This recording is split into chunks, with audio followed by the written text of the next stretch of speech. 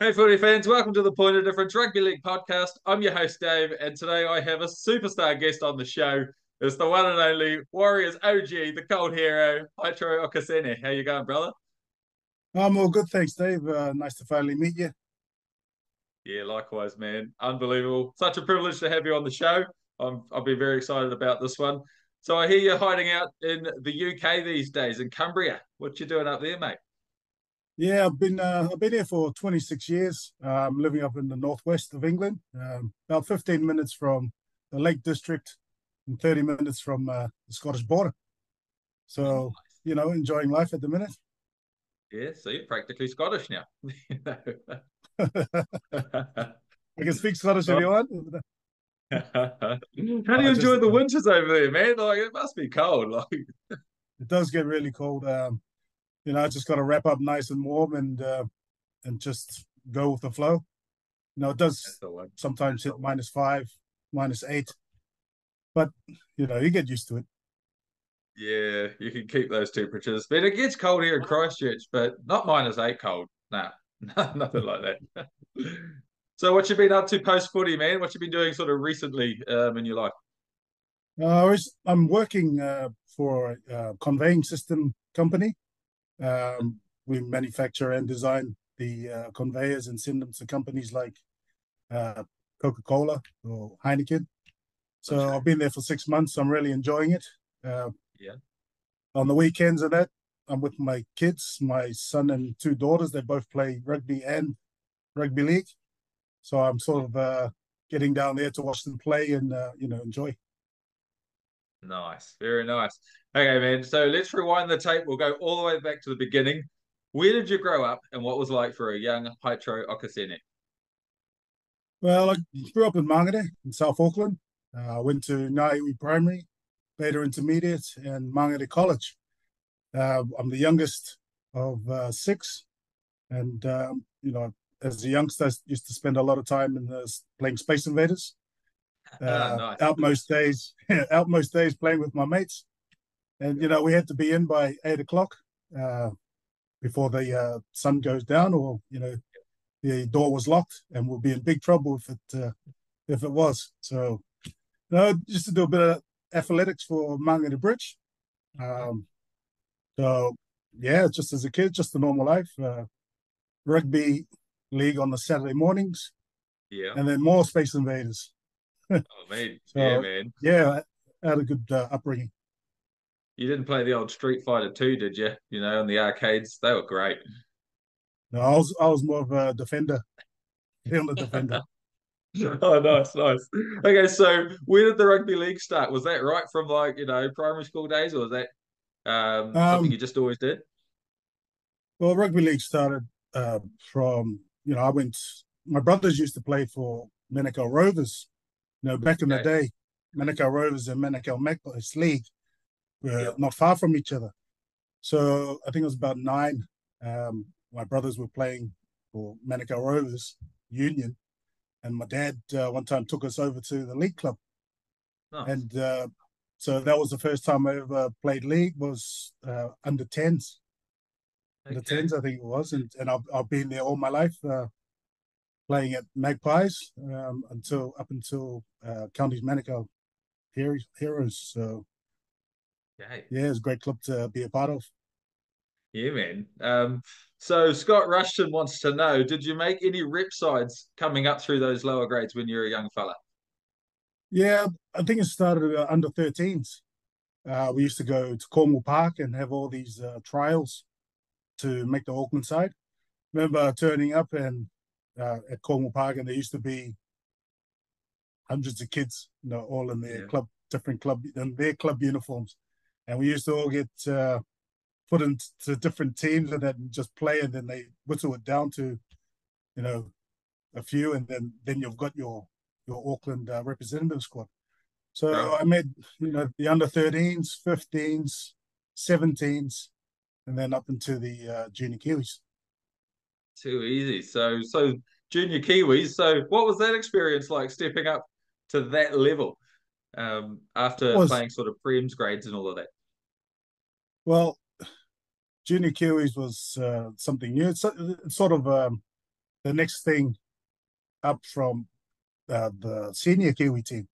So, it was really exciting time. I think in '88 we had Bob Bailey as our coach, Right. and I had players like Quinton Pongia and Jason Lowry, uh, Stuff like- Michael Kelly, Wow. Jared McCracken, Sean Hoppy. Yes. You know, Keep it going. yeah. And so I made the Junior Kiwis for 2 years, '89 as well, and we Yeah. toured Papua New Guinea.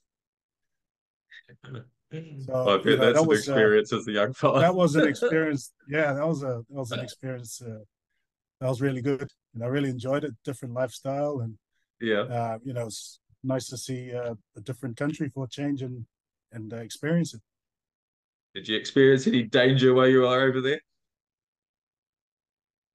Well, when we were billeted in twos over there, Yeah. and we used to stay with the expats that were working there, and they lived in like high security houses and that big gates and barbed wire fences, and it's we're just they just wanted us to be safe. But Yeah. I'll tell you a bit later on when we're with Yeah. the Yeah. '94 Kiwis, because Yeah. yeah, Damn right. that Damn was right. an We'll save it experience. for Yeah, them. yeah. All right, man. So going back to your sort of like more teenage days before your junior Kiwis and even junior Kiwis, what were you like as a trainer? Did you like the hard work of training? Did you like the contact of rugby league? Yeah, what were you like in those years? Um, yeah, I love training. From under 15s. I actually I'd missed out on the New Zealand team in that tournament. I made the New Zealand rest, and Fitu Taiwa was in their Yeah. group as well.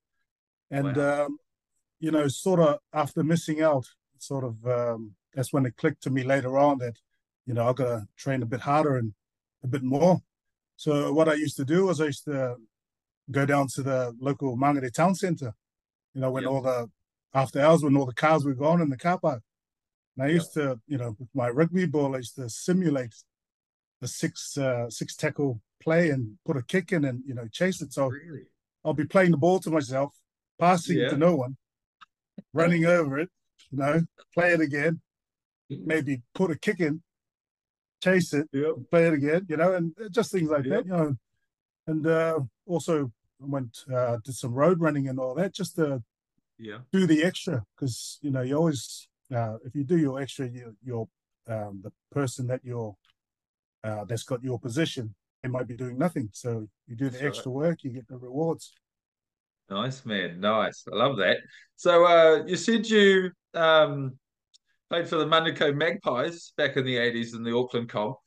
What was the competition like back in those days?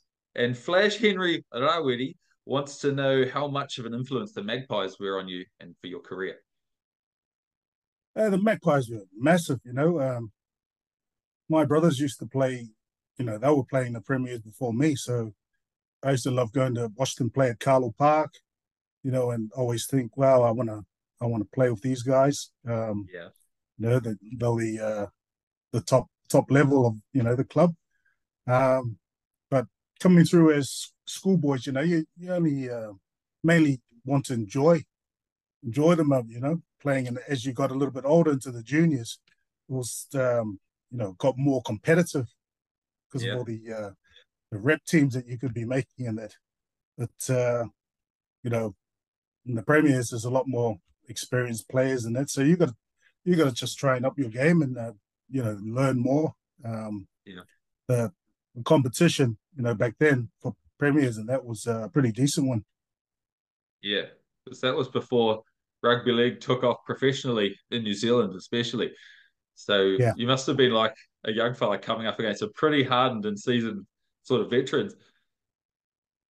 yeah. It's you're playing against ex or current Kiwis, so Exactly. you want to better yourself all the time. You want to make an impact, and show your teammates that that positivity and commitment. So it was great to experience.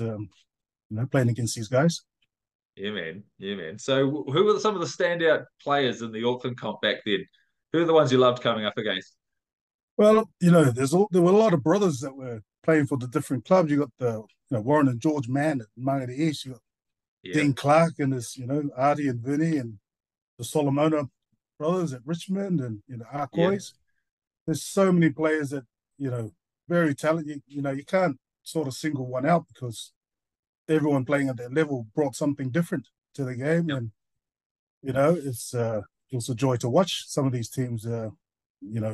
When they're playing against each other and that. So yeah, it's just great to be a part of it. Yeah, man. So when you were only 17, 1988, rolling back the clock there, you represented Western Samoa at the Pacific Cup. So was it a real honor for you to wear the colors of your Samoan heritage? Yeah, of course it was. I was still at college, and Yeah.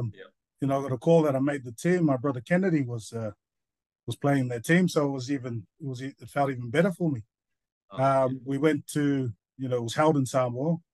My mum came as well because she wanted to keep an eye on me and make Yeah. sure I was all right. Um, yeah, it was great. We had Olsen Filipino was our captain, Oh, and wow. and just watching him grow up, watching him play for New Zealand, it was like, wow, I'm gonna get to meet this guy and play with him. He's really humble, really nice bloke, and Yeah. he actually got player of the tournament in Oh, wow. that year. And I think the New Zealand Maori, they beat us in the final 26-16. Okay. So that was an experience going to Samoa, meeting my family as well. Yeah. My cousins and uncles and aunties that I haven't seen for a long time. So it was a great experience. That's awesome, man. Jumping forward a little, you also represented American Samoa in the 1992 Pacific Cup. Like you have quite a few lines of heritage through your family. Is that right? Yeah, my grandmother is Niuean, so I've got a little bit of Okay. Niuean blood there. Um, that Pacific Cup '92 team. What happened was Papua New Guinea, the New Zealand Maoris they were hosting the game, and Papua Okay. New Guinea had pulled out, and the pioneer of Western Samoa Rugby League, the late Swanee Stowers, he was approached and Yeah. asked if he can put a team, because there was an abundance of Samoan players, Right. uh, we were able to put those who weren't in the Samoan team, they could play for American Samoa. So that was the first time I got to actually play with my other two brothers, the three of us, late brother Paul and Kennedy. Mhm. So that was a good tournament that year. It was I think Samoa ended up winning that in the end. So it was a great experience. Oh, that's awesome, man. Does American Samoa play at all anymore? I'm not sure. I'm not sure. Yeah. That was a long Never time heard ago. of them. So I'd never heard of them being in a tournament before until yeah, I yeah, was looking yeah, up your, researching for the podcast. I was like, oh wow, yeah. American Samoa. I I never think knew they, that. I think they had a team in that '88 Pacific Cup in Samoa, Okay. and then they didn't have one in 2 years later. But we had one Yeah. again, '92. So yeah, it was great to play with the brothers, pretty much. Yeah. Yeah. It's funny. With American Samoa, it was Asini and Joe Faimalo who qualified for the USA Tomahawks through, I think, their grandparents' American Samoan heritage. It was great. So they played Yeah. for It's America. funny. It's funny when you said the Sydney Faimalo in '86. That was the first Western Samoa team, and Yes. he actually came to my house and had a Yeah. photo with my brothers before they went off to the airport. So that That's photo's still at awesome. home in New Zealand. So That's so good. Oh, mate, he's a legend, man. He's so cool. I love yeah, hanging out with for sure. him. Yeah. Always feel safe going out to town with the city next to me. Oh well, he's a legend of a He's a bloke. legend, man. Yeah, So I discovered you played a bit of hooker during your younger days before you were converted into a prop. Is that correct? that's correct. I remember when I first started playing, I was playing fullback. Really? You No know, way. when I was about 10 or 11, and I got I arrived late for the game, so the coach put me into hooker. He says, "Yeah, you get in there. Know, you come late," and I've been hooker ever since, right through till I went to the Warriors. Okay. So yeah, that was junior Kiwi as a hooker, everything. I'd never played prop before. I had played second row when I come to England, but never prop.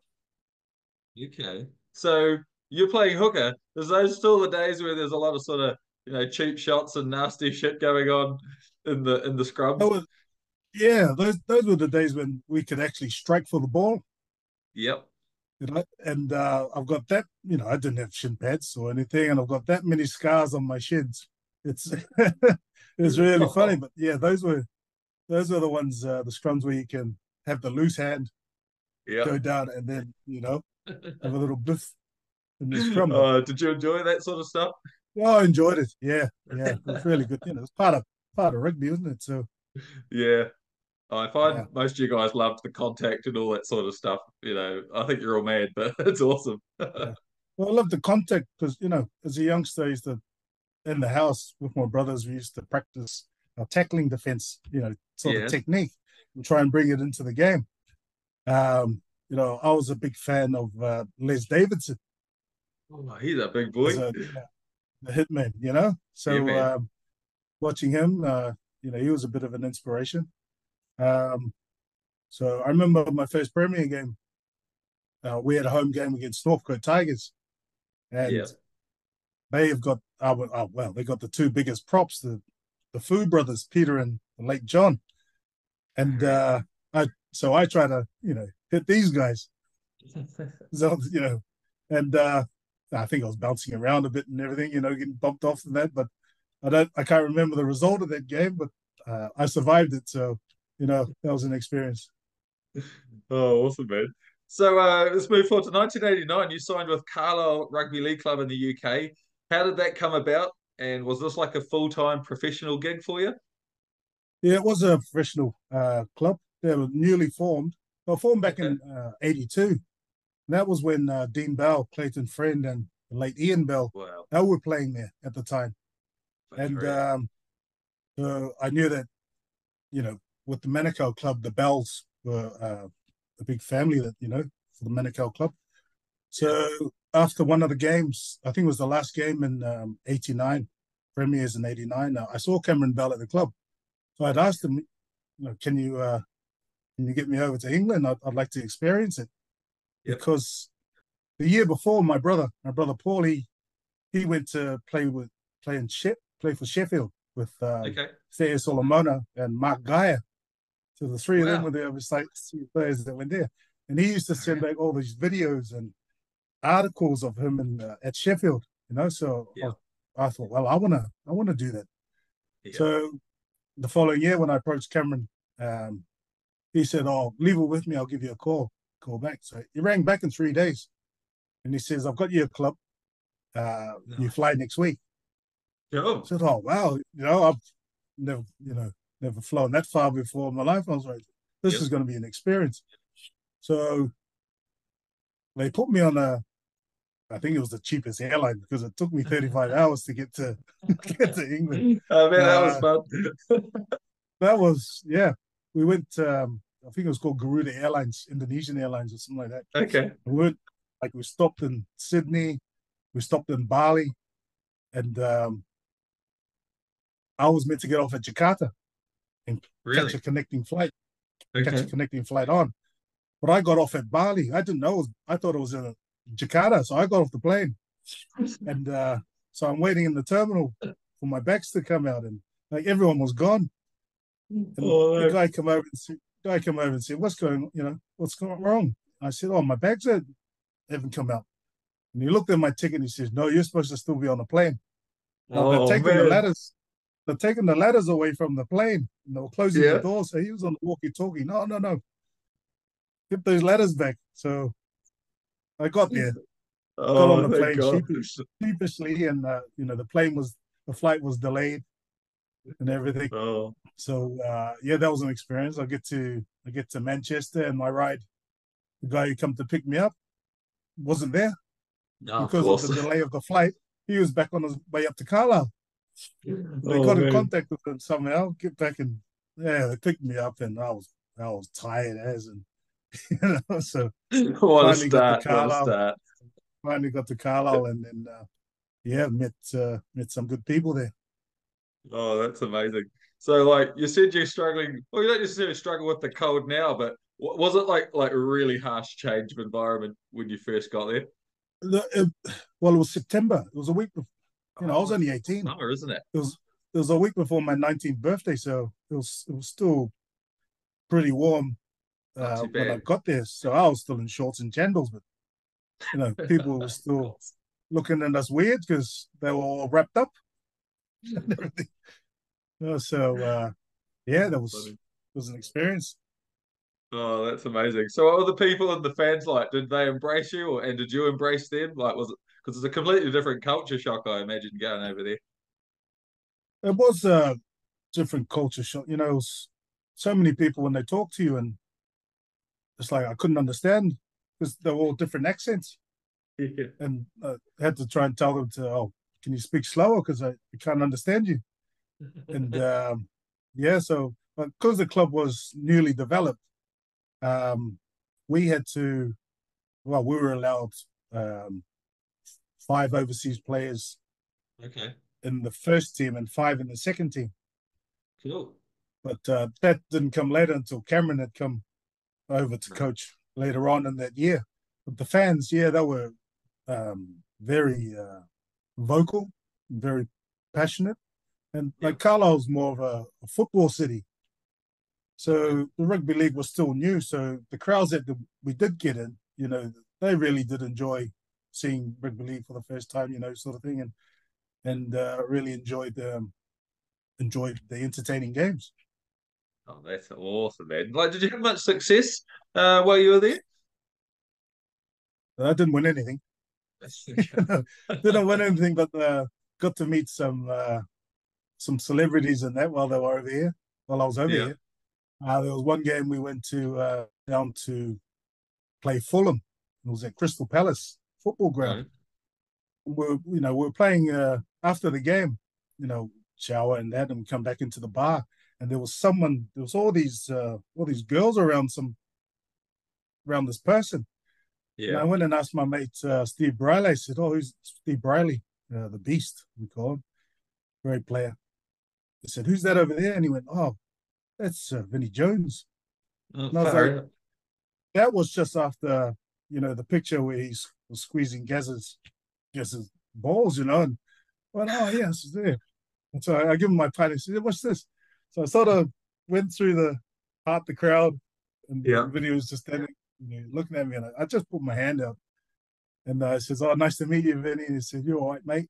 And all this, Yeah. and then I went back, and my mate was just staring. I was going, "No, what did you just do?"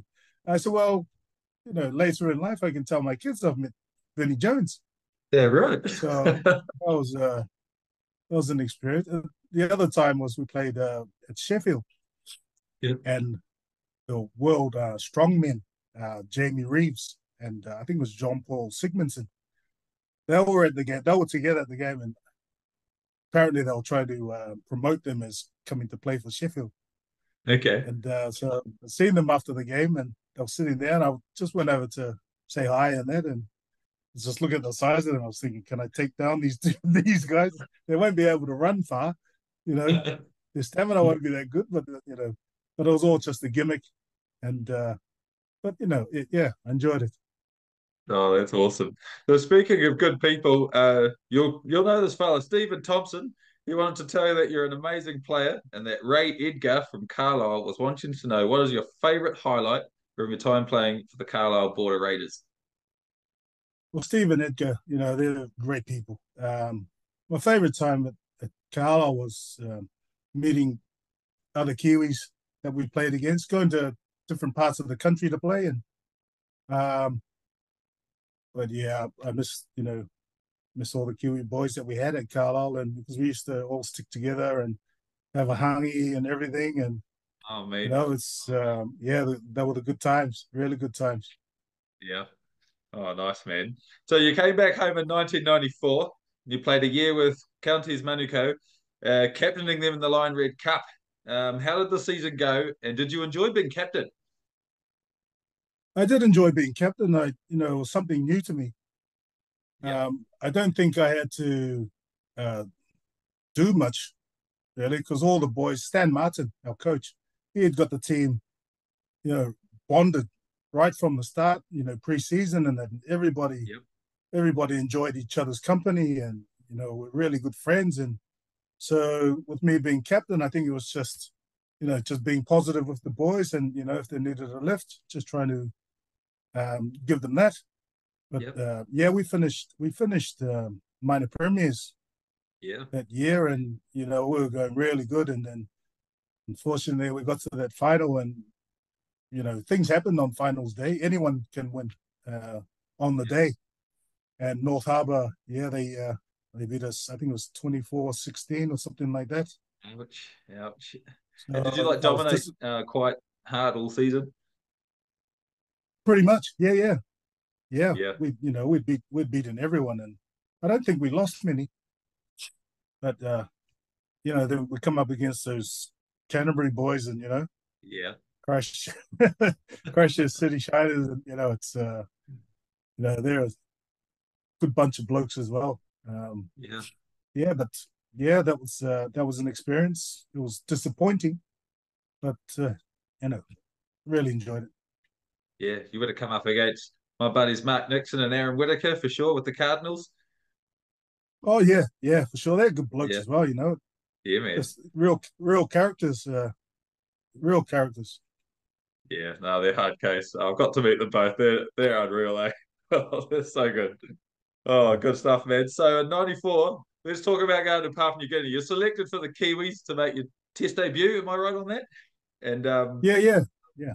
yeah, how good did that feel, man? Hearing Well, your that name was read out to make your debut and go to Papua New well, Guinea.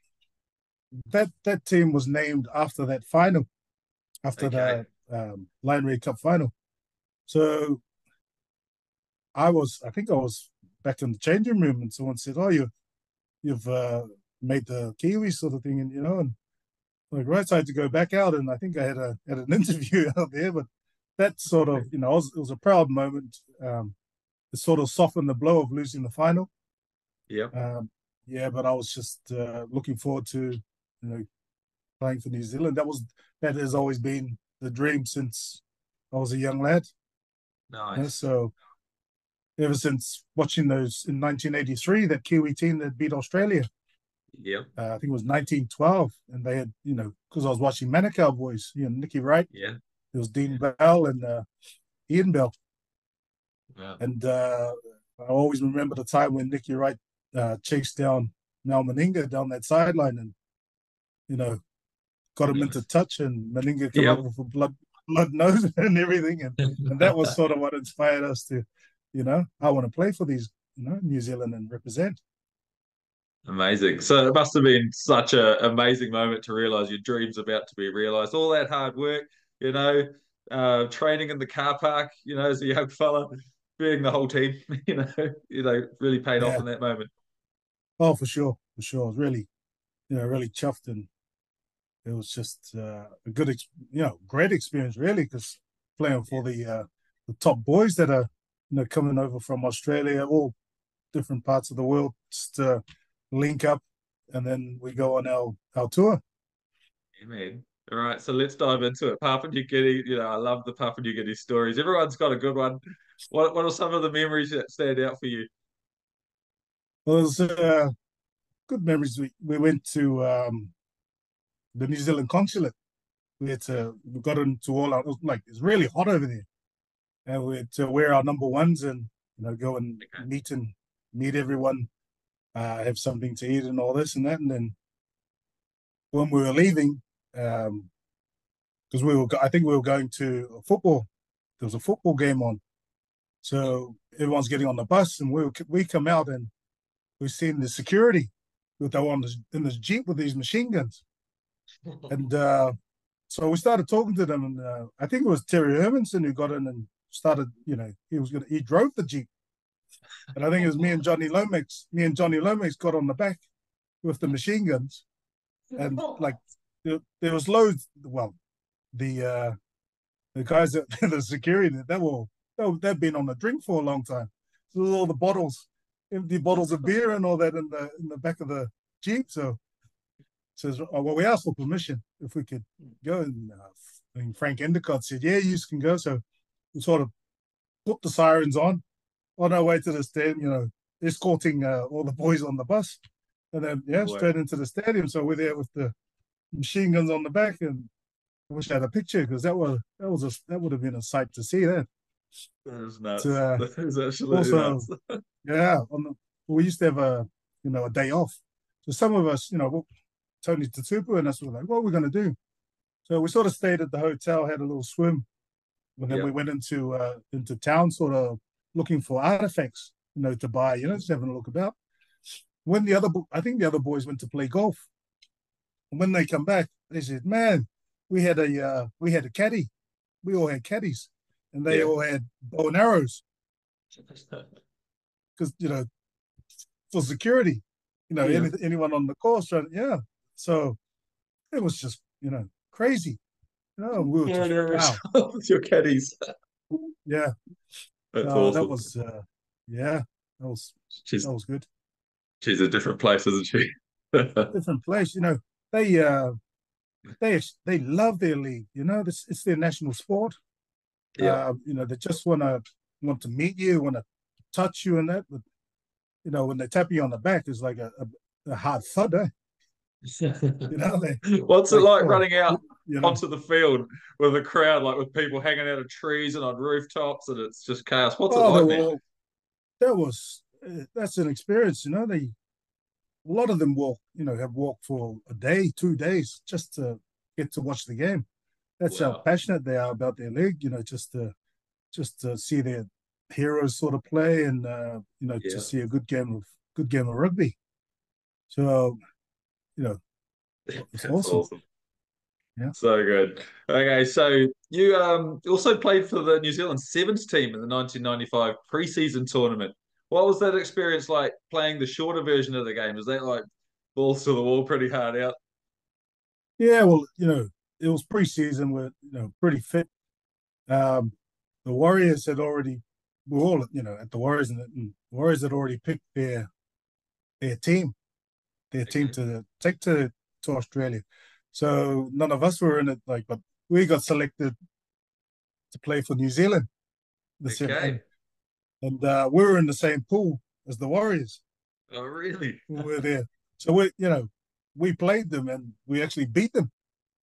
Okay. And so we got all the way to we got to the quarterfinals. Okay.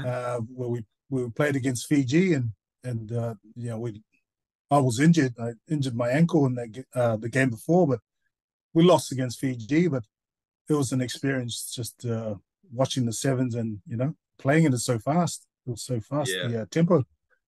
Yeah. So did Fiji play Manly in that final off the top of my head?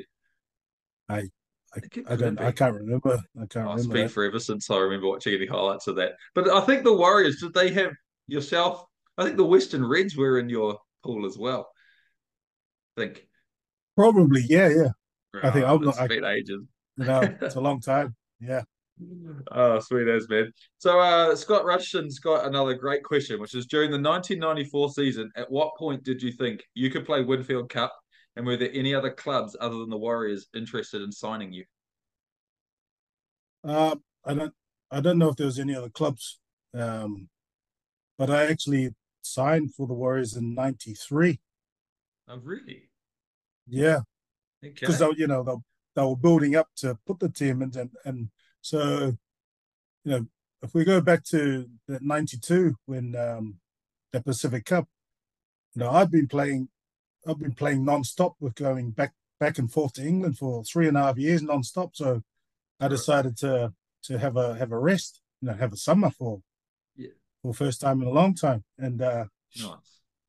I remember I was at a Point Chev prize giving, and someone had said to me, "Oh, you used to be a good player," and that sort of, I was like, really, I was like, wow, I'd put weight on it, going to England and that. And okay. So that sort of stuck in my head. So I knew the Warriors, were trying to recruit, and that. So pre-season, '93 pre-season, I ended up shedding 17 kilos.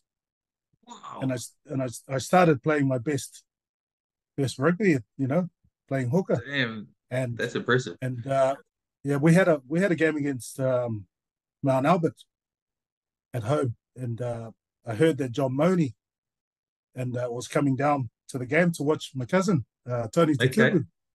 Oh, So I was wow. like, well, if I have a good game here, I might. Well, I heard that Sid Eru had gone on walkabout. They couldn't find where he was.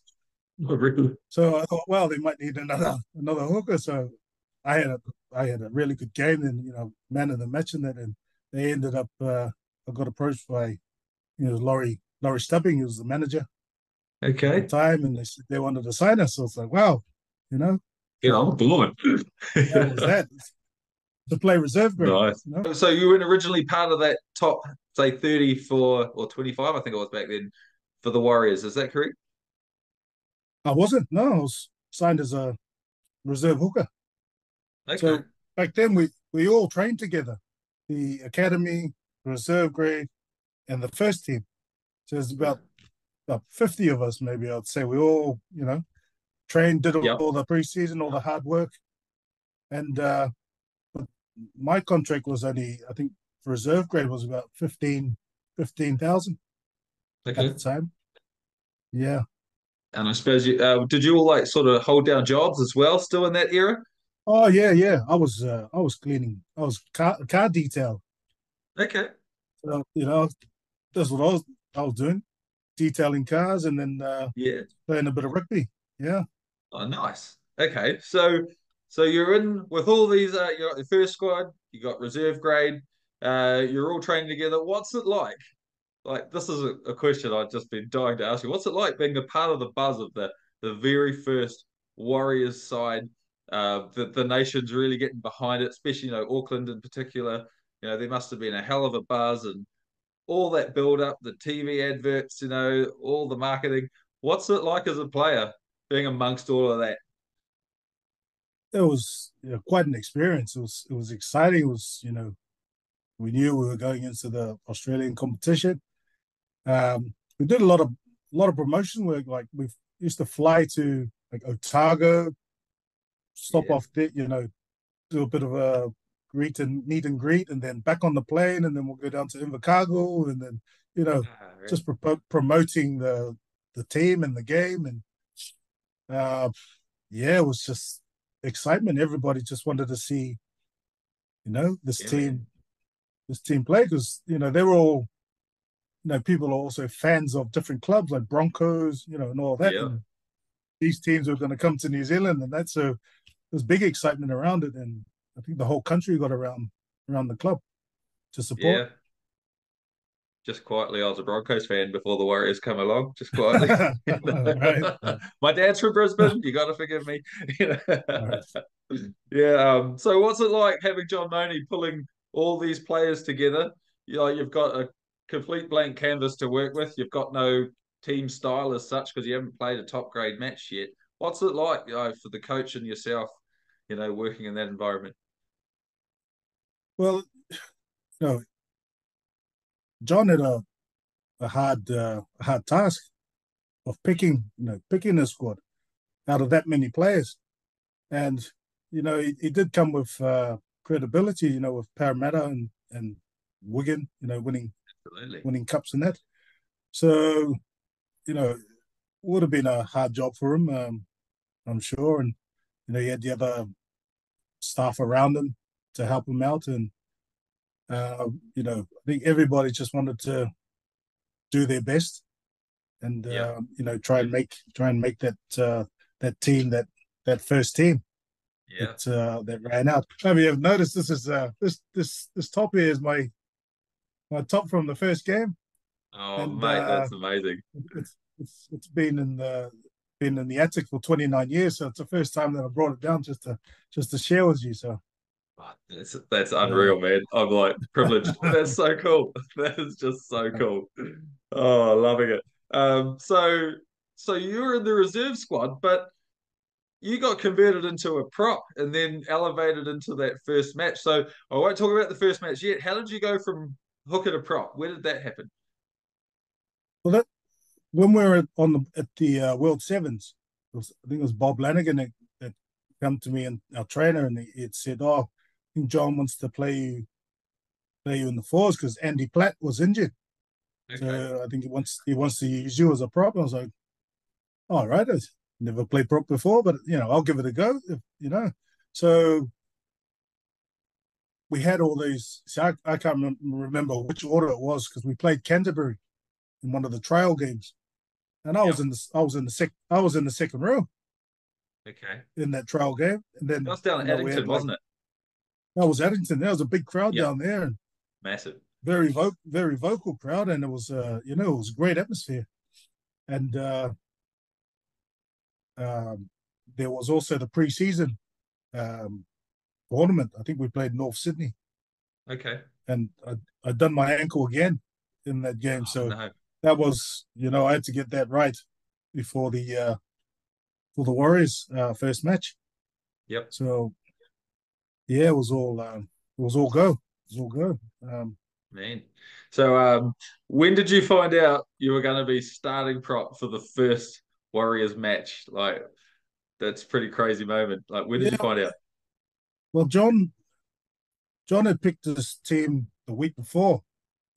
We had this, you know, we had the meeting and that, and he picked the squad, and then we had this like a black tie dinner Okay. a week before, where they would introduce all of us to the public, sort of, well, everyone that was there, Okay. and like we were eating upstairs. We had our dinner upstairs, and um, Ruby Turner, well, I think she was the entertainment, the soul singer, Yeah. and she come up to say hello and everything, and wow, you know, Ruby Okay. Turner, awesome. And then we went down. We all went out Indian file onto the stage, and then I was last. I was last in the line, so they all sort of dispersed up that way, and I ended up where the lady was talking on the microphone. I was like, I hope she don't talk to Whoops. me. And then she did. She asked me a question. I think it was about why do you run like you do, or something. And Okay. I said, hey, just the way I am, sort of thing. Yep. So that was our first team. Working. So we prepared. We started to prepare really well. Um, yeah, it was leading up to that day. Yeah, I man. was just it was well just relaxed. You get the newspaper out and see what sort of team the Broncos were putting out, and I was well, that's a stacked. That team is stacked. Pretty handy, God, I eh? was like, yeah. I was like, wow. And so we had to get down to the stadium. I think it was 2 or 3 hours before the kickoff, and that already Yeah. had they had the academy game on, then the reserves, and then it was hours later on. So Yep. driving past, we could see all the crowd sort of flowing in Yeah. into the stadium. And we get to the stadium, and then it's like totally chilled out, just relaxed a bit. We had a team meeting, and then John put on this motivational video, which was Okay. American football. So Vince Lombardi, Yep. there was a video, that he put on. He put that on to motivate us. So we're all sitting there, watching this, and then we had a bit of a talk, and then we went down and started getting strapped down, in the gym, and then it was nearly that time to go out, and we slowly walked over to the number 2 ground to Yeah. do our warm up, and everything's going off in the stadium, Yeah. entertainment and all that. That was so loud, so we were trying to warm up, and pass the ball to Yeah. each other, and to go through all our warm ups and that, and then that was it was crazy. And then we're gonna have to go through that tunnel. Yeah, man. Tell me about that. What's it Uh, like? You've got this 30,000 screaming fans there. You're in the dark tunnel. There's flames everywhere. There's drums going on. Like, what's that moment like? That has to be amazing, right? oh yeah, they all got us to says right, because there was a lot of people involved, both ends of the tunnel. They're on there talking to each other. Right, it's time to bring Yeah. them through and all this.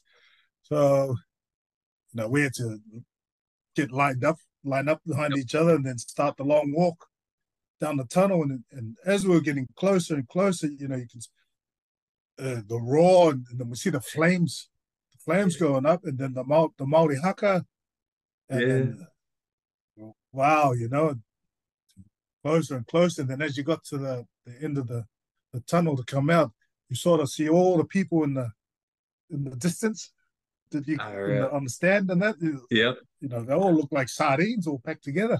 And and then the lady says, right, he's go out, and then so I think I was about fifth fifth out Okay. in the line, and I was just, you know, I was just looking down at the ground because I didn't want to trip over any cables or anything else, you know, until we got to the field, and then, you know, they have a sprint Oh, off, funny. and, you know, and just loosen up, and then and it was so loud, the crowd, you know, they were just chanting and chanting, and I couldn't hear like 10 meters away the next All person, right. you know, what, you know, can't hear you. Amazing. And yeah, so come around to the kickoff, and um, where I'm set on the field, I'm actually standing on the Warriors logo. Yeah. Oh, So cool. yeah, Nice. right, I'm here, you know. So How good. yeah, that was fantastic. It was, you know, some these all the fans in that came to the game, or you know, were watching. I'd say they would, if you put the question up, where were you when Yeah. the Warriors played the Broncos? I'd say they could tell you. Well, I was in a pub down, you know, for my friend. I was watching Yep. from home, and it Yep. was people. I was at the game, and wow, it was something that I'll never forget. And it's something, you know, I'll never forget as well. Oh, mate, it's a part of New Zealand sporting history. Like it's just like the whole like finally to have a team to call our own in the Australian Cup. You know, it's pretty massive, Yeah, and it's a massive stepping stone for Kiwi League players. You know, to make the Kiwis, and that's awesome, mate. It's just another pathway yeah, which is quite attainable. Yeah, beautiful. sure.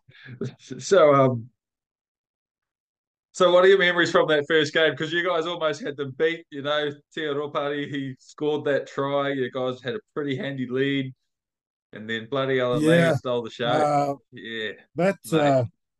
I think that Tia's try was about, I think it was about 25 still to play after Yep. that.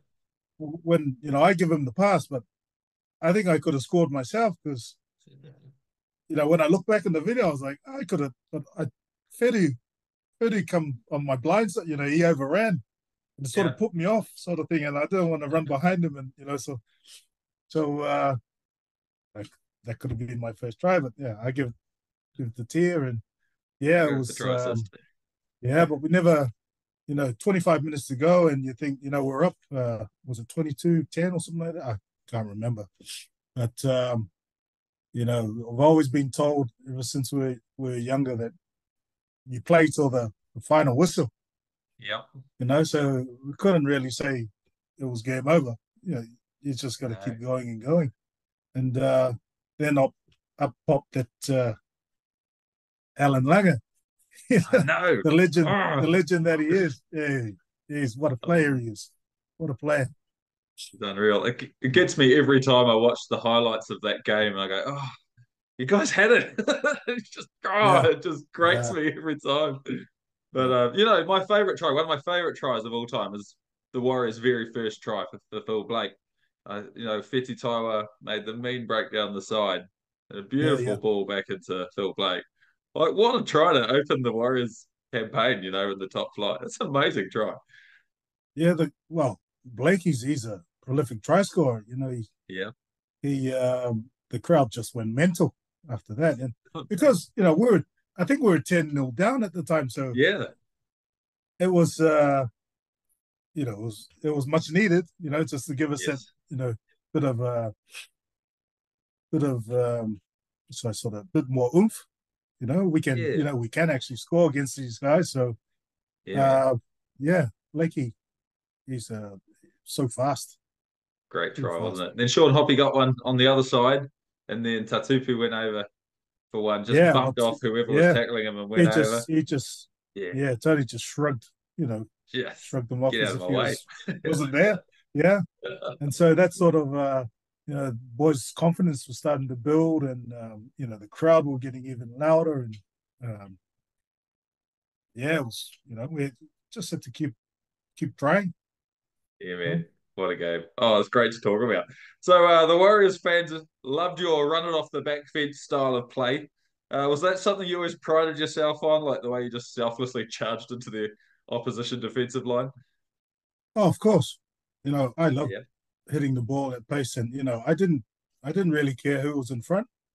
Uh, Okay. I didn't see big name players or anything like that. I Okay. just saw them as a person or as a body, and Yeah. whatever size you are, I just run at you.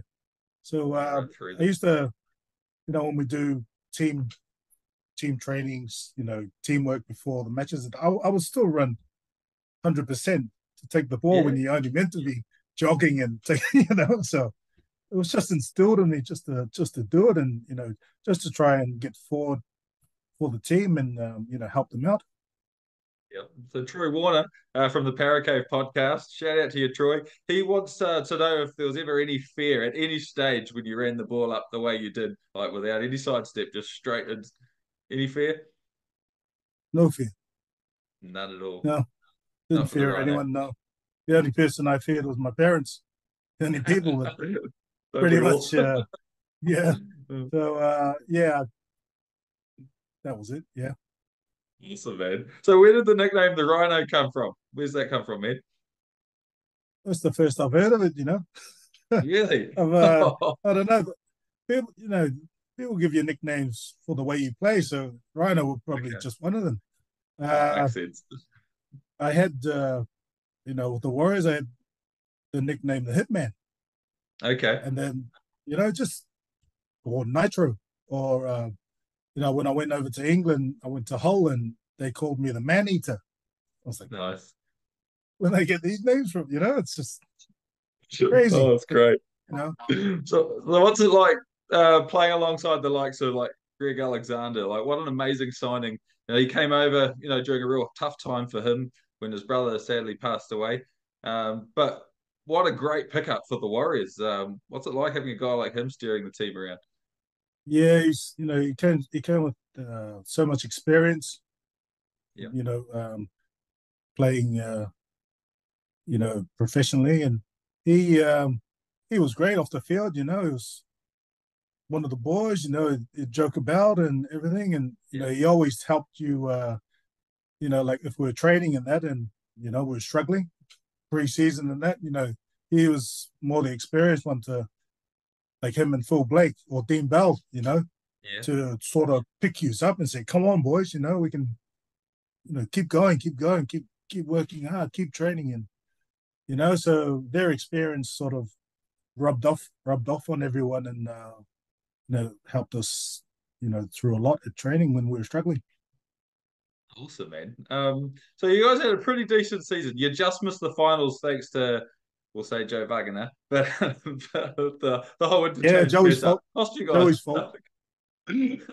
That's Yeah. unbelievable, man. Cost you guys a playoff spot. But apart from that, what were some of your highlights? Because you got a pretty good try against the Sharks, and you got a pretty handy win against a very good Cronulla team. Yeah, that was that was I got a story about that. Yeah, No, mate, let's hear it. before that try, I got a knock, like I'd Okay. say about 5 minutes before, and our trainer, well, Anthony, he ran the water on, and he was like, "Oh, you're right," and all this, and I turned to him, I said, "Excuse my language, who the fuck are you?" Sort of thing.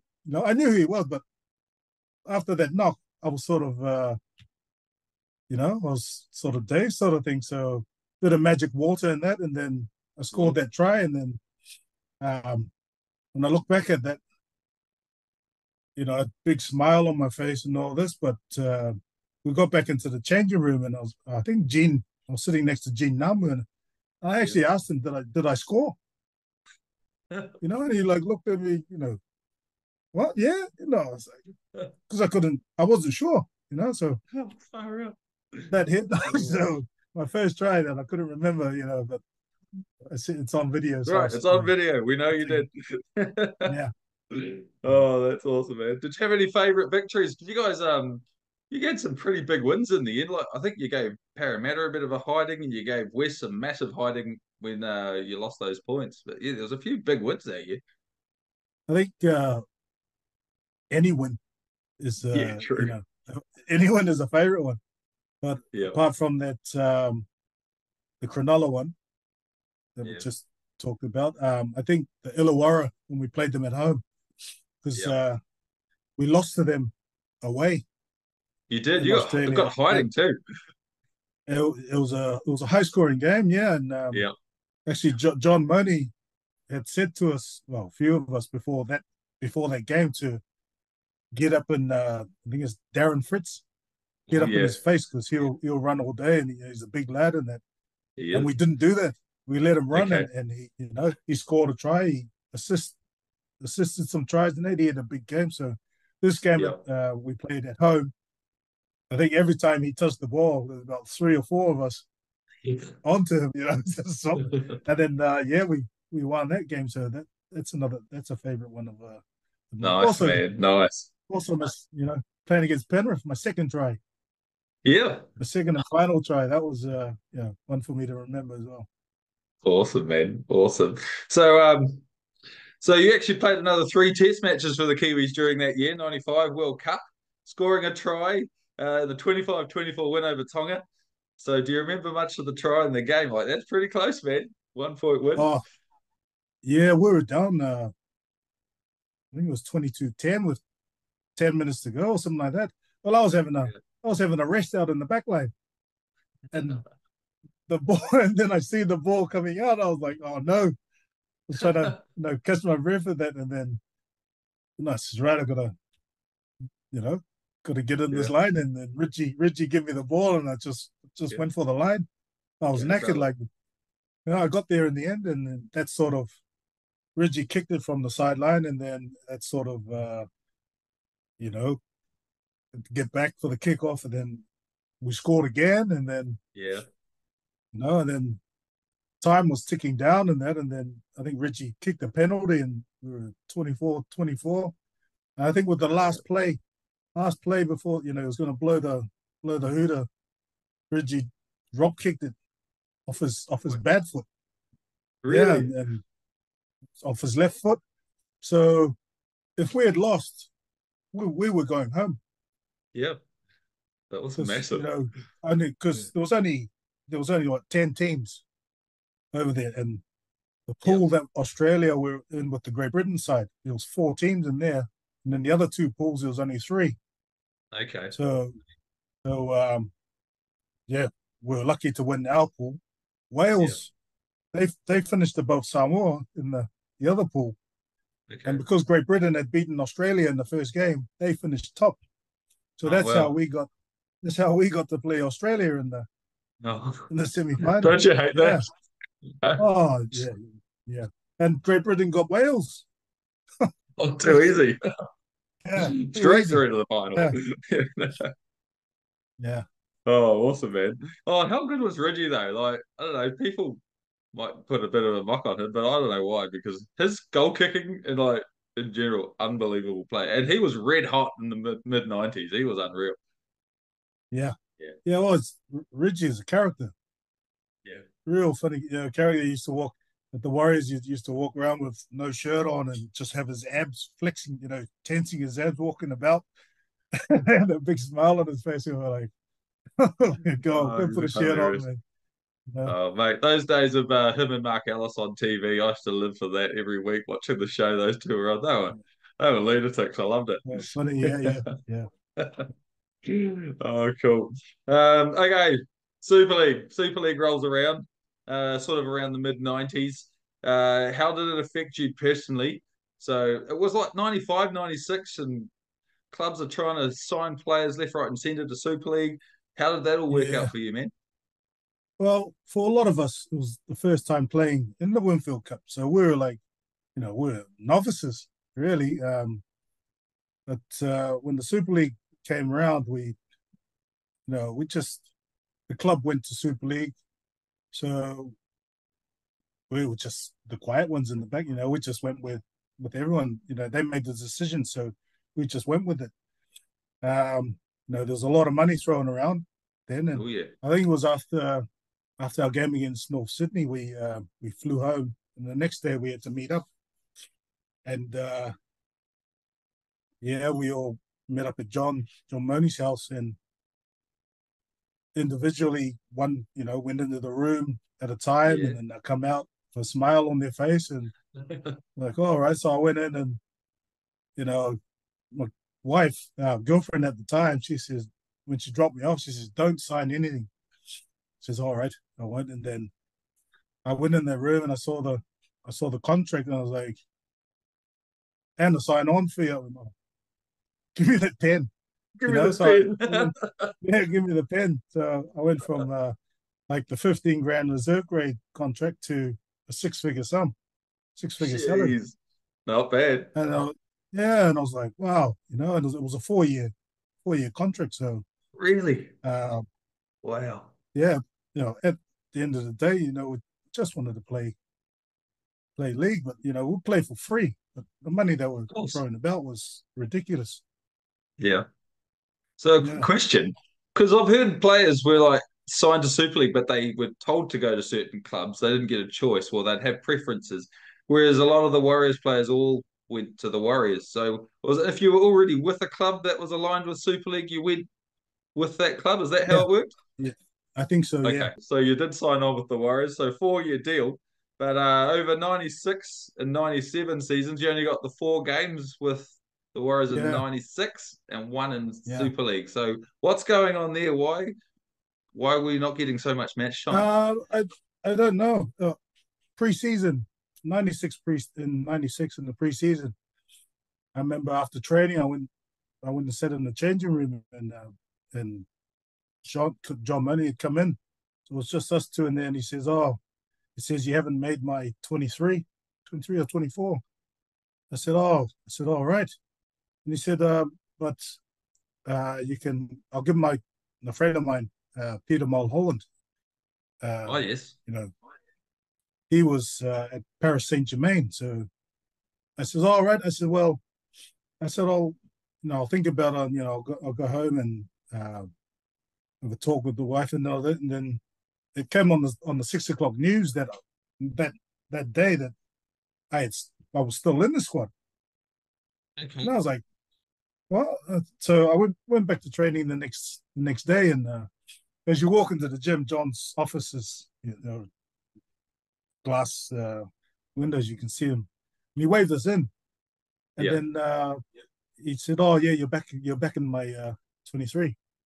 That's okay. And I know that was that was it, and then That's it. Didn't say why, nothing. that was it. Well, I think Phil Blake and all them were in his office at the time, so Okay. they were having a chat, and then when he called us, he just said, "You're back in my 23," and that was that. Okay. Uh, months down the line, and I'm playing reserve grade and that, and Yeah. you know, I didn't mind that because you're trying to help the boys in the reserve team, and that, so you Yeah. just carry on and do your best. And I got a phone call from well, at my house from Jack Robinson at Wigan, and he had said, "Oh, I heard you had a fallout with Moni." I said, Yeah. "All right," and he said, "Would like you to come over and play for us on a 2-year deal." Okay. I said, "All right." I said, "All right, I'll have to think about it, and just do." And I went back to the club, and Yeah. then they persuaded me to stay, Okay. and so I stayed. You know, wife was pregnant, so I wanted daughter to be brought up in New Zealand. So so I stayed with the Warriors, and then limited time in first team, but you know, I still had to give my all to the reserve grade, and we got to a final, Yeah. first final, for the club. Amazing. So you just gotta keep going, just Yeah. yeah, Oh, dude, you guys had a great season. Going down by two yeah, points in the reserve grade final. Mate, I Yeah, mean, that what an was experience in itself, being in the first ever Warriors final of any grade. It's pretty awesome. yeah. We had a good team as well. A lot of young players coming through with experience. Boys as well. Chief, Tony Tuivave, Yeah. Tony Tutupu, and that. Nigel Vangana. What a player. Garden. What a So cat. that game was, it started off, it was really hot, and then I think they were leading 6-0 at halftime, and then second half, I think Woods scored. He I did. think He it did indeed. went 6 all, and then all of a sudden the weather just changed, and the rain started coming down, and all the bad, the wind was swirling and everything, and I think we got a try disallowed. I think Doc Murray had scored, and that linesman had the linesman come on and said, "Nah, Yeah. you know, Yeah, that's a uh, bit of a sore point for you no, boys. that's yeah." Oh So dear. so we lost again, 2 points, yeah, but I think these guys had finished minor premiers anyway, so Yeah, they were they up there. were, you know, Yeah, man. So, by all accounts, you're a bit of a gentle giant off the field, but apparently there's a story about you chasing a few teammates out of your house with a spear early one morning, and I want to hear all about it. oh well, that's a long time ago, and it's the lads come round for a drink. I think we just come back from Australia, so we had some duty free, and we started, had a few drinks and that, and then I think by the end of the night, I think they just didn't want to go home, so I had my artifacts from Papua New Guinea, the bow and arrow and Right. stuff, and so I just grabbed that as a joke, you know. Yeah. And they ran out the house, and I don't know how they got home because it was early in the morning, so Oh, that's gold. it was Love only it. a bit of fun. Oh, nice, man. So, you ended up signing with Hull for the 1998 season because, yeah, like you said, you only got the one game in '97 during Super League. Um, so was that like the catalyst to moving on, like just not getting that first grade time? Yeah, yeah. An opportunity come to go to Hull. Well, Salford you know, were keen for us as well, but I think, I did want to move on, and well, at Hull they had like Brad Hippie and Jason Timu and Canterbury boy Maya David. Yeah, man. He was there. Yeah, Yeah. so I sort of, if I'm going to go, I'll go to a team where I know some of the boys, and they'll Nice. help us out. So yeah, that's where I went. Um, Nice, man. So was it nice so to be back in the UK? it was, it's back to the cold weather again, but Yeah. you know, it was good to see family as well because wife's family are all from Carlisle, so it was good for her and it was good for all of us to see them again.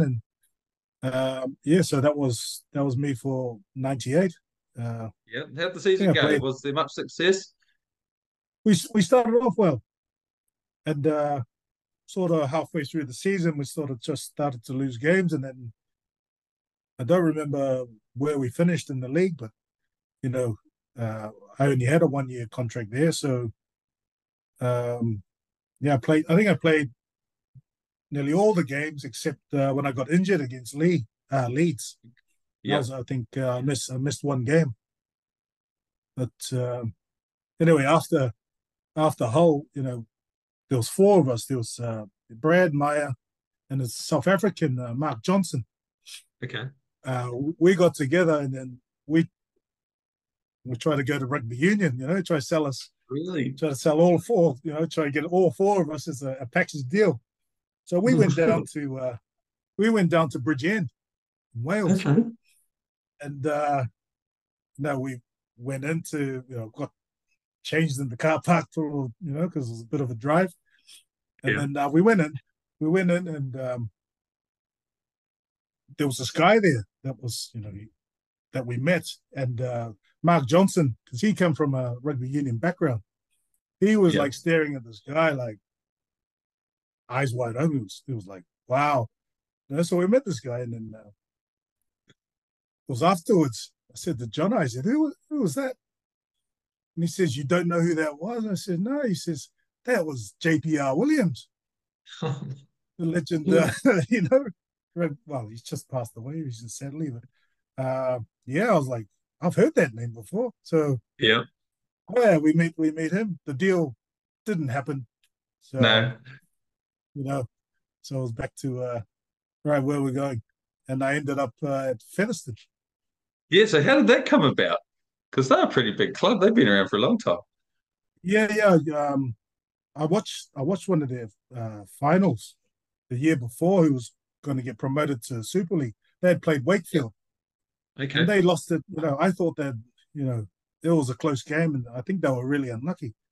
So got in contact with the club and Widners were also interested as well. So Okay. I had the interview with Featherstone first, and then I had to get on the motorway to go to Widnes and talk to them. Really? After um, the Featherstone, after we spoke to them, we got on the motor and we headed down the M62, and was like, hey, they sound like a really good club because they're like, family orientated and everything. Yeah. I said, right. We turned around, went back to Featherstone, yeah, and signed for Featherstone, and then rang Widnes to say sorry, stopping at Featherstone. So yeah, and at But Featherstone, no thanks. See you later. yeah, at Featherstone, there was like Carl Hall was there. Yeah. Asa Amoni played for Tonga, and Brendan Tudor, Oh, no he was way. there as well. The old Yeah, toots. yeah.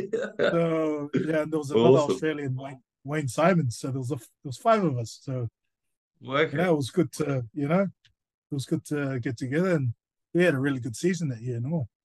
Yeah, man. So he was on the PNG tour with you, eh?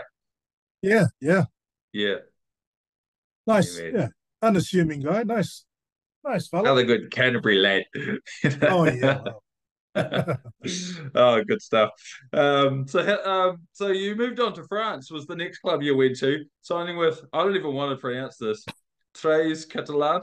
Is that right? Praise Catalan. Yeah, praise Catalan. Okay. Well, the season was nearly coming to an end, and my brother, who was, he was playing over in France, he says, "Oh, bring me out." I said, "Bro, you want French season's nearly starting now. You want to come and play?" So Yeah.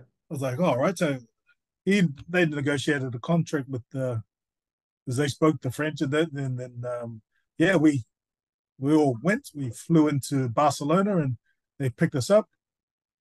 This is about, I'd say, 3 weeks after the Featherstone season had finished.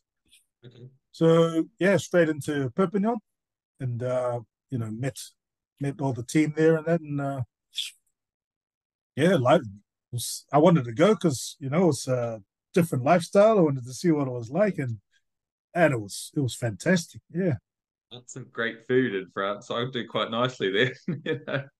yeah, yeah. So yeah, everything ended up that week. I ended up playing. I think I Okay. arrived on the Thursday and played on the Sunday.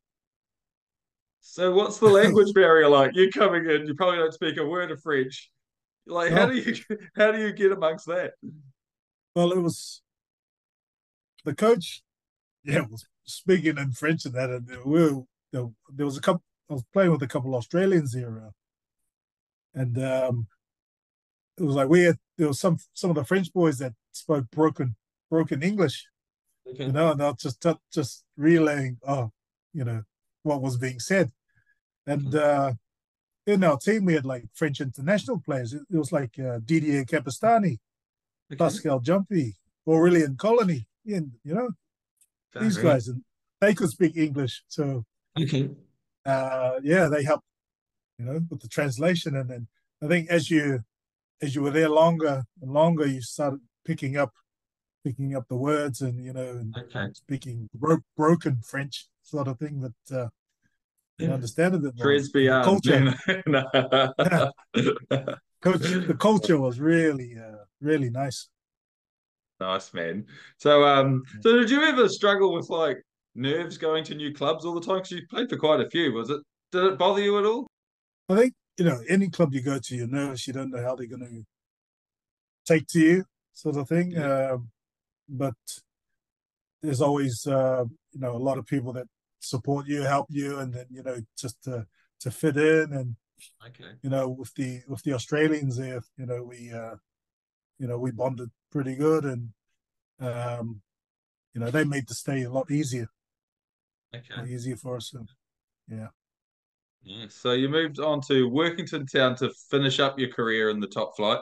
What memories do you have of your final club? Because you played quite a few seasons for them, didn't you? I played 3 seasons. Yep. It's funny when I came back from France. See, the quota used to be 5 overseas players, and coming back when I came back from France, and I went back to Featherstone because they wanted to sign us again before I left to France. And Okay. when I went back, they said, "Oh, no, they've changed the system now. There's only one overseas player per club, Oh, mate. and that signed an Australian." I was like, Okay. "Oh, right. So where do I go from here?" So because wife's from Cumbria, it was a Workington team, and I knew the coach at Workington. Okay. So I messaged them, and I said, "Oh, uh, can I come and play for you and all this and that?" And he says, "But your class still class as an overseas player." He says, "I'll tell you what, the they said we'll sign a contract and we'll give you a lawyer and try and help you to get off the overseas player." Okay. I went, right. So we got a lawyer, and then we did some work, trying to get me off. In the meantime, I've got no club. So, Okay. and I've never played rugby union before in my life. So I had a couple games for Wigton Rugby Union, and How'd you you know, go? I I still get ribbed. My mate Smelly, he played in that game with me. He keeps bringing it up all the time. I was playing prop in those rugby Really? unions, yeah, and so we were playing down in Sheffield, and the first scrum that we had, it was our feet, it was our ball, so Yeah. we're supposed to win it. So as soon as we packed, I went into the scrum, and then when the force come from behind, I was like, Yeah. oh, what a shock! I nearly Not a broke my leg neck. scruff. I was like, and we lost the ball. So I was like, you ripping my neck, and then another scrum had come up, and then again I went, right, I'll prepare for this one. We went in again, and same again, same thing again. So the next scrum come up, and I said, I'm not going in there. I'm I'm not, out. I'm not, I'm not going to get someone else. So I got the second row, swapped with the second row, and then went into the second row. And at the end of the game, I was out playing in the centres. Yeah. So you know, rugby league scrum, rugby union scrum, totally different, isn't it? So different, So eh? that was so funny. Yeah. And yeah, Oh, that's cold. anyway, they got me So, off the contract. okay. The lawyers, my lawyers got me off the contract, and so yeah, I played there for 3 years until body was breaking down. Um, it's I think in 2003 that was when I retired, Oh, yeah. and Decent career, though. and yeah, and after I retired came well the late Jed Stokes. He came over as the coach in Oh, true. 2004, and he brought with him Johnny Limmer, Yep. uh, John Tuimawalonga, and Lucy Sione, Oh, and Lucy Sione. Oh, he's a legend down and here. Tani Lavalavu. So he brought them four. Tane Manahira, he was already at town. So there's five of Oh, them. yeah. And Jed tried to persuade me to come out of retirement and play, Just and one play with more. them. But yeah, but my knees were shattered by then. So Yeah. but it would have been great if I did. So it was Oh, mate. yeah. It's just time. It So was time. that was time. That was time. Yeah. So you've also had the honour of presenting a few Kiwi superstars with their test jerseys. RTS, Joe Tarpany and Te Mare Martin. What's that experience like, man? Yeah. Like, realizing Well, someone's dream. yeah, that was awesome. It was 2013 World Cup, and you know, the week of their game, they were playing Samoa in the first game. Okay. And so I made some calls to find out where Steve Kearney, he was coaching them, where they were based, so I can get some tickets and go down and watch. So I left a message at the hotel because he wasn't in on Tuesday night. He rang me back on Thursday. And, we had a good chat. He says, "Oh yeah, bro." He said, "I'll get you some tickets and that." So great. Organized the hotel down in Warrington because that was where the game was. And then so I went to work the next day, and I was working up in Scotland. And my wife rang me up and said, "Oh, Steve's been on the phone." Yeah. He said, "I think he wants you to present the jerseys." So I was like, "What?" I said, "Wait, I'll get home. I'll give him a ring."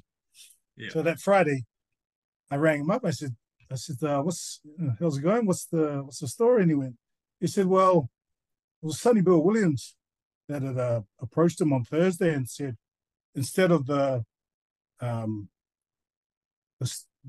management giving out the jerseys, why don't we get someone to, over here to give them out?" And then he said, wonderful. And then he mentioned, he said, "Do you know Hitro?" And Steve went, "Yeah, I was on the phone to him last night, getting him tickets." He said, "Well, you can give him a call." So awesome. that was that. So now, I had to go down. He said, "Oh yeah, come be here on the Saturday at 6:00," and they were staying in Liverpool at the Hilton Hotel. Right. So I was stressed out. I was like, right, we've got to book another hotel for the Saturday. We'll find somewhere. And then I thought, oh no, I know I've got to make a speech. I know. Oh no. Steve knows that I don't do speeches. I can't, No. So I was like, what do I write? What do I say? Because these are the best players, the elite players of the country. I was like, so I didn't have much time. So I put something together, wrote something down, and then I said to my daughter, I said, "Oh, here, can you time me with the timer on for my speech?" And so I said my speech. She clicked the button. She said, 1 minute 30. I went, oh man. I had to go with it. We're going with 1:30. Yeah. So we get down to the hotel, and Tony Ira meets us and takes us upstairs, and he says, "Oh, just wait here. I'll come back for you." And so there's a big conference room before the doors close, and I could see in there just one door open, and I could see a few of the lads on the table. And then he came out and got us, and we went through, and I went one way to sit with. I was with Isaac Luke and Kieran Ford, on their. I think it was the leadership table, and then it was like a big rectangle, and all the staff, all the players, and then my family went around the other side.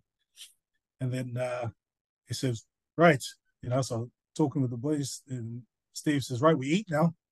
So we went and got our food, started eating, and then they played the videos of who was of the families of who's getting their debut. And it was RTS and Sam Moa. And we're in there watching the videos. And then I had to give my speech after 1 minute 30. I sat down, I was like, so that was a great experience for myself and for my family, just being there. Now, in 2016, they come over for the Four Nations.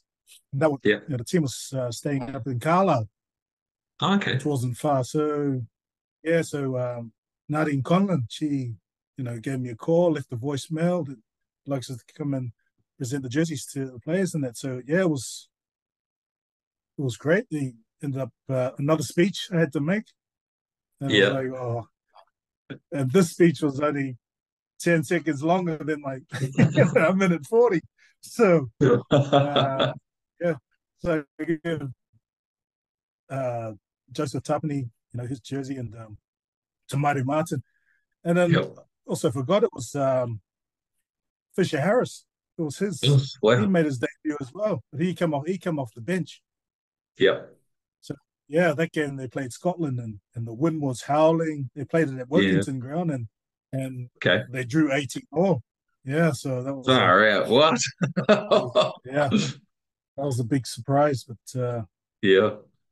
Yeah, that was it. It was an honor just to be back amongst them and that. So yeah, an Oh, for experience. sure.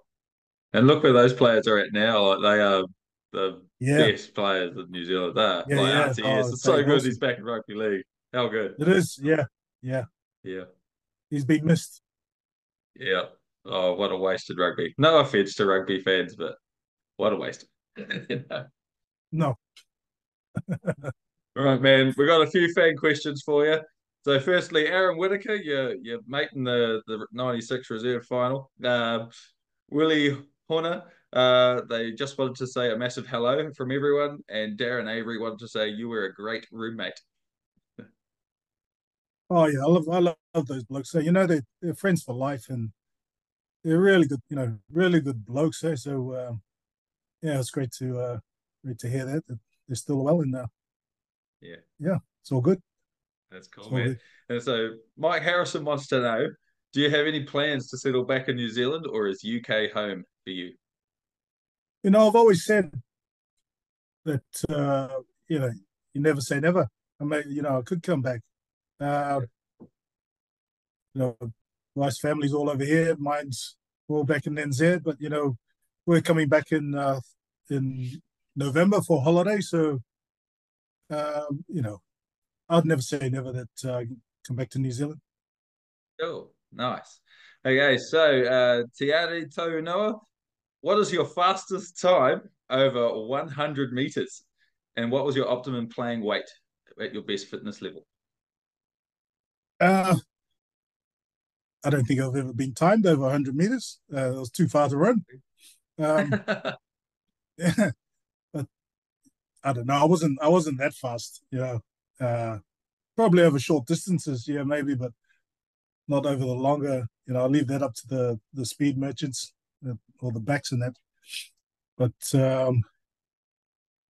yeah, sorry. What was What my was weight? your Yeah, optimum yeah. playing weight?